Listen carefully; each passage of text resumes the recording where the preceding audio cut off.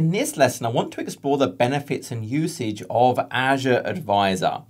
And this is a service, it's free, that's just built into Azure, really designed to give you guidance about certain key aspects of Azure usage. I can access it through the portal or through the API to get the various recommendations. And this is probably easier to understand just by seeing it.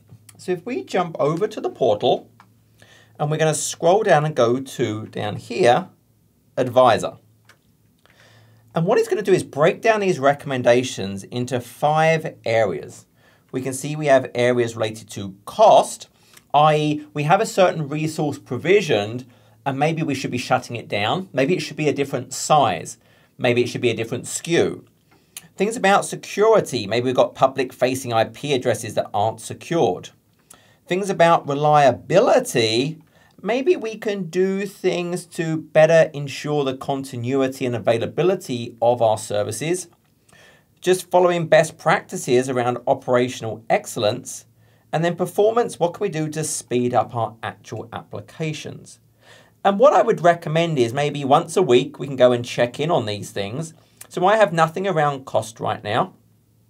I can go to security. So this is actually integrating with things like Azure Security Center, which uses Azure policy with a predefined list of things it's looking for. And it's telling me things that I should do to improve the security of my environment.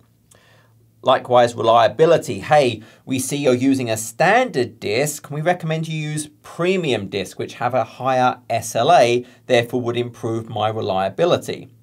And operational excellence, don't have anything there. Likewise, performance. But you'll notice it's given me a link down here. See a list of all of the possible recommendations.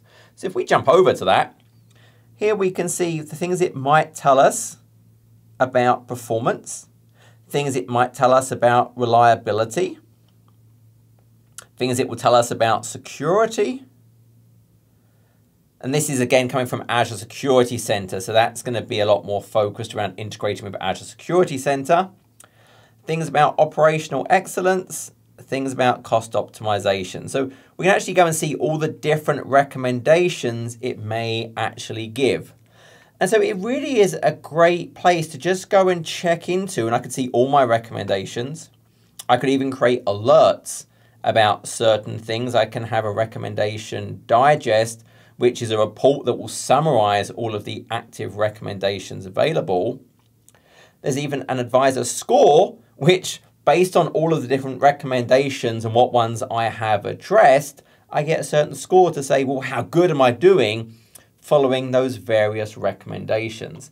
So this is just something I would use to, hey, get some Azure guidance on those different aspects of the environment to try and make sure I'm being as optimal as possible in my Azure environment.